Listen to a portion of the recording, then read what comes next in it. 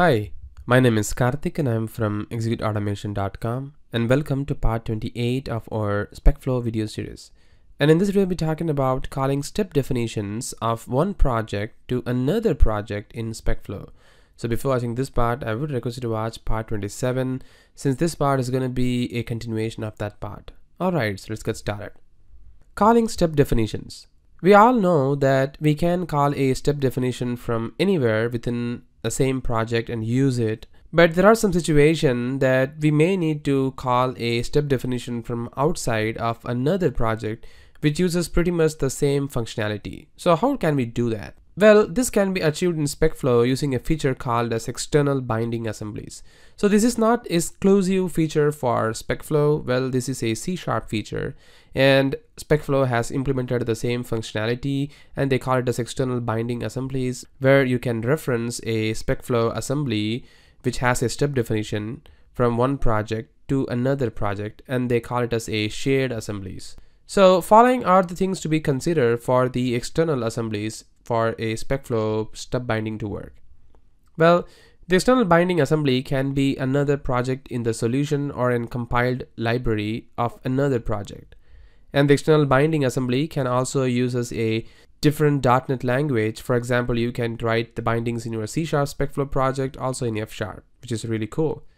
And the external binding assemblies has to be referenced from the Specflow project to ensure it is copied to the target folder and listed in the app.config of the Specflow project. Meaning the shared DLL file that you have should be available within the consuming project, else it cannot identify which particular DLL you are talking about.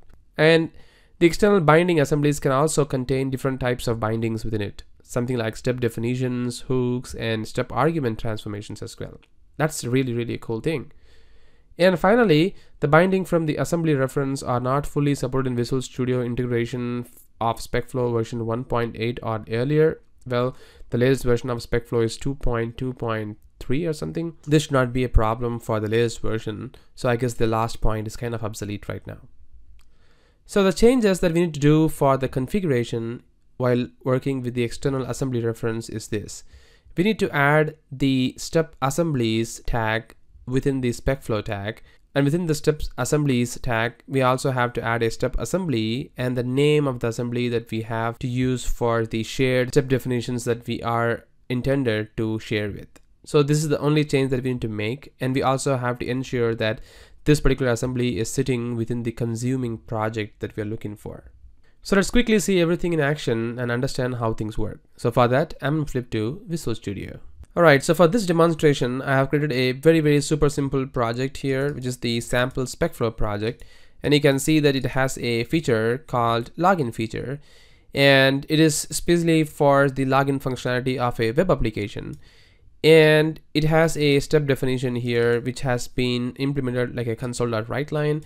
And you can see that it is pretty straightforward and simple. Much easier, much straightforward. Nothing great in here. So even if you run this particular selected test, you can see that the test will actually execute and the test will get passed.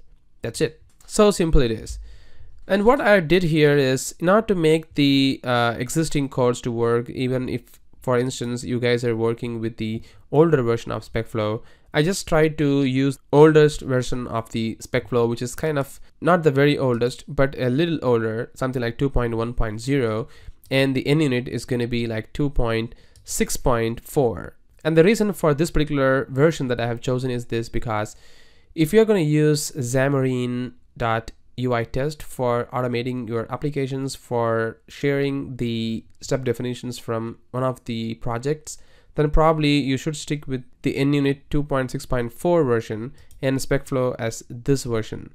And that's one of the important requirement for now, because Xamarin.UI test will not support the latest version of NUnit. And that's the reason I have also downgraded this, so that it's a kind of use case where you maybe end up this kind of situation as well. So that's the only versioning thing. Doesn't matter, you can use even the latest version and you can still work with that. It will still work fine. There is no problem in it. The only reason I have just stated this particular version is because of Xamarin.UI test users. Alright, and now the scenario is this. Let's say tomorrow we have another project within our same solution, and we're going to call that particular project as, let's call this as a because let's consider the sample Specflow is a web application project. And let's say tomorrow you're gonna work with a mobile application in our Xamarin. So let's call this as a mobile project. So I'm gonna make this as mobile project and I'm gonna hit OK. And now the situation is this: we have to share some of the libraries from this particular sample Specflow project within the mobile project, and that's the kind of situation right now. And also there are some situations where there are some step definitions here, like you're gonna log into web application and I enter username and password. So here, as you can see, that given I log into web application, so this is very specific to the web application of your project. But as you can see here, and I enter the username and password, this is a kind of mechanism. Just assume that it is actually coming from two-factor authentication, and the username and password for both the mobile as well as the sample Specflow project is going to be pretty much same. And this is kind of very logical thing. I have so many cryptographic things going on, and I really want to use this particular step definition in my mobile project as well.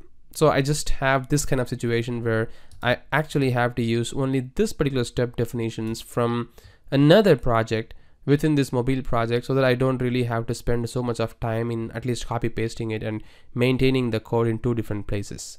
So how do I do that? Well, then comes our new feature, which is nothing but the shared external libraries. So how to do that? It's pretty simple. All you have to do is this. You can see that for this particular project, for sure, the name of the assembly is going to be sample Specflow, which is the project name. So I'm going to copy the assembly name, and now I'm going to go all the way to this mobile project. But here we don't really have any feature and step definitions yet.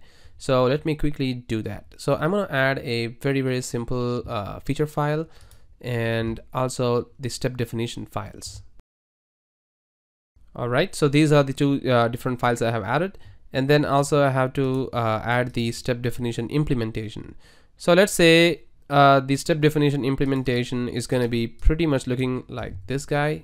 Instead of the given I log in as a web application, I have something called as mobile application, and I enter username and password. So instead of using the implementation from our own, I'm actually going to use this guy's implementation, the sample Specflow's implementation. So I'm going to just add these step definitions in the steps file right now. I'm going to make this as public class binding, and we also have to add the Specflow references here. The version is going to be pretty much exactly the same version, which is nothing but the 2.1.0.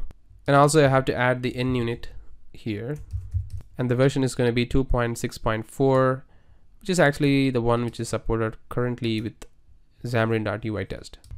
All right, everything is cool, and now the binding is available. And also I'm going to paste this particular bindings here. I'm going to save it, and I'm going to write the console.write line here pretty quickly.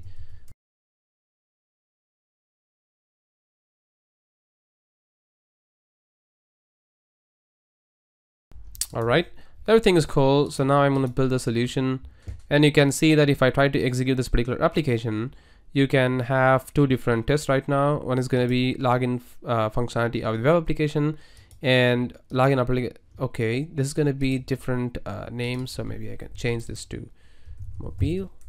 I'm going to save this, remove the test method, which is going to be sitting in the unit test1.cs. all right, little TDR here. And now if I try to execute these two tests, you can see that this test is going to get passed. And if you go to the login functionality of the mobile, and if you see the output here, it says that I login from mobile. So instead of I login from mobile, I want to see I login from web application, which is nothing but this guy. I enter the username and password from web project, something like that. Or this is going to be a sample project, but still I consider this as a web application. So I'm going to save it. And now what I'm going to do is like this. I am going to make use of the feature which I mentioned before.